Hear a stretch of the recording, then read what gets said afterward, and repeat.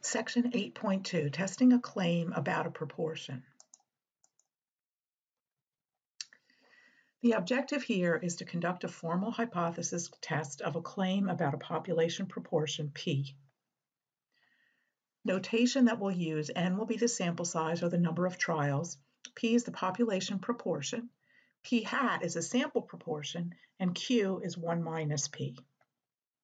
Requirements: the sample observations are a simple random sample. The conditions for a binomial distribution are satisfied. There's a fixed number of trials. The trials are independent. Each trial has two categories of success and failure, and the probability of success remains the same in all the trials. The third requirement is that NP and NQ must be greater than or equal to 5. The binomial distribution of the sample proportions can then be approximated by a normal distribution with mu equal to NP and sigma equal to the square root of NPQ. Notice the P that we use here is the P that's assumed value of the proportion in the claim, the value that's stated in the null hypothesis, not the sample proportion. And here's the Z statistic that we're going to use for testing the claim about a proportion. We'll use StatCrunch, and we're also going to use the p-value method. And the p-values will be automatically provided when we use StatCrunch.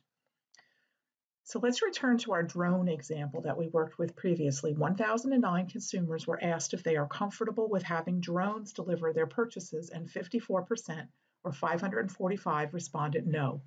Use these results to test the claim that most consumers are uncomfortable with drone deliveries, and we interpret most to mean more than half or greater than 50% or greater than 0.5.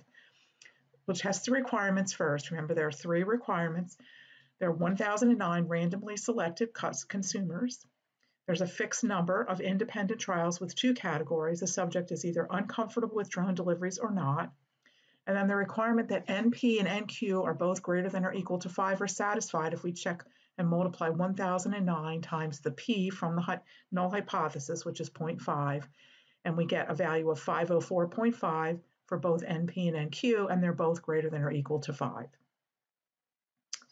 So for the p-value method, first we want to say the original claim is that most consumers are uncomfortable with drone deliveries, and that can be expressed symbolically as p greater than 0.5. The opposite of that claim is p less than or equal to 0.5. And so therefore our hypotheses are going to be the null is going to be that p equals 0.5, and the alternative is going to be that p is greater than 0.5, which is the original claim. For the significance level, we're going to use alpha equal to 0.05. And because we're testing a claim about a population proportion P, the sample statistic P hat is what we will use, and the sampling distribution of the sample proportions can be approximated by a normal distribution in this case. And again, we're going to use StatCrunch, so you're going to select Stat, Proportion Stats, one sample with summary, enter the number of successes, which was calculated at 545 or provided at 545, the sample size, and then under Perform, you're going to enter the values for the null and the alternative, and we notice down there we put in that P for the null is equal to 0.5, and our alternative, we use that drop-down menu to specify greater than 0.5. And here's the output. And we notice here that the test statistic, the Z statistic, is 2.55, and the p-value is 0.0054. And this gives you a pictorial of what that looks like. And so we're far away from the middle of the distribution. We're more than 2 standard deviations away from where we hypothesize the mean of the distribution would be at 0.5.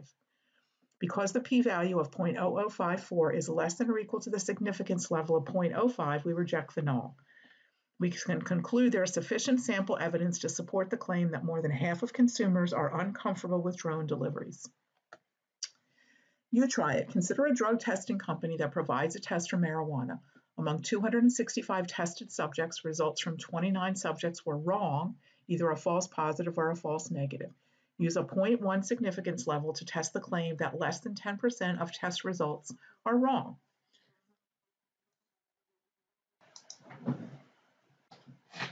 Identify the null and alternative hypotheses for this test. So let's take a look at what we've got. We've got the claim is that less than 10% of the study results, of the test results rather, are wrong. So that's going to become our alternative. And then we know that our null is going to have an equal statement in it. So that limits us now to A, B, or D. And we notice here that we want to go, the claim is less than 10%, so the correct answer is going to be D. Now we want to check our requirements. We have a random sample. We have a binomial distribution, so we want to check on the requirements for the binomial. There's a fixed number of trials. The subjects are independent of one another. Two outcomes, either the test is wrong or it's not wrong, and the probability of being wrong remains constant. And then we check our expected successes and expected failures. And again, we do that from the value specified in the null, and both of those are greater than or equal to 5.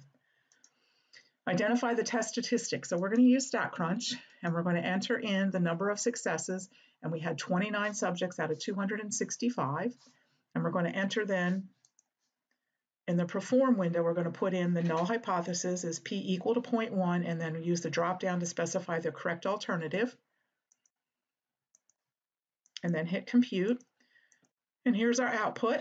And so we see here that our sample proportion was about 11%, and our z-score is about 0.51, and our p-value is 0.6956, and we were using an alpha level of 0.1. So what's our conclusion? Since our significance level is not less than 0.1, we're going to fail to reject, and there's insufficient evidence to warrant support of the claim that less than 10% of the test results are wrong. How do you find the number of successes if you're only given the point estimate for the proportion? So you need to remember the formula where you multiply the sample size times the point estimate in order to get the number of successes. We're going to do an example to demonstrate that. A study of sleepwalking or nocturnal wandering was described in Neurology magazine, and it included information that 29.2% of 19,136 adults had sleepwalked. What is the actual number of adults who have sleepwalked? So what you're going to do is you're going to take 0.292 or 29.2% of the sample size of 19,136, and we come up with 5587.712. But we're talking about people, so we're going to round that off to 5588. And now we're going to go ahead and do this test here.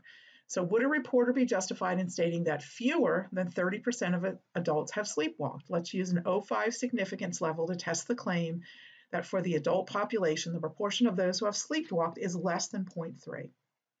So the requirement check. We have a simple random sample. We have a fixed number of independent trials with 2 outcomes. NP and NQ are both greater than or equal to 5. And so we're good to go. And so we want to, our original claim is it's less than 30%. So that's symbolic as p less than 0.3. The opposite of that is p greater than or equal to 0.3. And so our null and our alternative are going to be, the null is going to be p equal to 0.3, and our alternative, which is the claim, is that p is less than 0.3. And our significance level we're going to use is 0.05. And now we're going to go ahead and use technology with StatCrunch. And if you go to StatCrunch and put the information in, you'll come up with a z statistic of negative 2.41 and a very small p-value, 0.008. Because the p-value is less than the stated significance level of 0.05, we reject the null. We support the alternative and therefore conclude there's sufficient evidence to support the claim that fewer than 30% of adults have sleepwalked. Do most people believe the Loch Ness Monster exists? This question was posted on the American online website, Do You Believe the Loch Ness Monster Exists? Among 21,346 responses, 64% were yes. Use a 0.01 level to test the claim that most people believe that the Loch Ness Monster exists. How is this conclusion affected by the fact that internet users who saw the question could decide whether to respond? First, we need to find the number of successes. So we need to find 64% of 21,346, and we're going to round that number off to 13,662. Requirement check. It's not a random sample. We noticed that that's something we're concerned about. There is a fixed number of trials with 2 outcomes. Sample size requirement NP and NQ greater than or equal to 5 is met. So 2 of the 3 requirements are satisfied. We're going to what we say proceed with caution. So the original claim symbolically is p greater than 0.5, and the opposite of that is p less than or equal to 0.5. So our null is going to be p equal to 0.5, and our alternative is going to be that p is the original claim. This should be greater than 0.5. Sorry, that should be greater than 0.5. Significance level is 0.01, and again, we're going to use StatCrunch here. And so we've got here's our output here. Here's our test statistic at 40.92, and our p-value is very, very, very small. And so because our p-value of 0.0001 is less than or equal to the significance level of 0.01, we reject the null and we support the alternative. We therefore conclude there is sufficient evidence to support the claim that more than 50% of adults believe the Loch Ness Monster exists.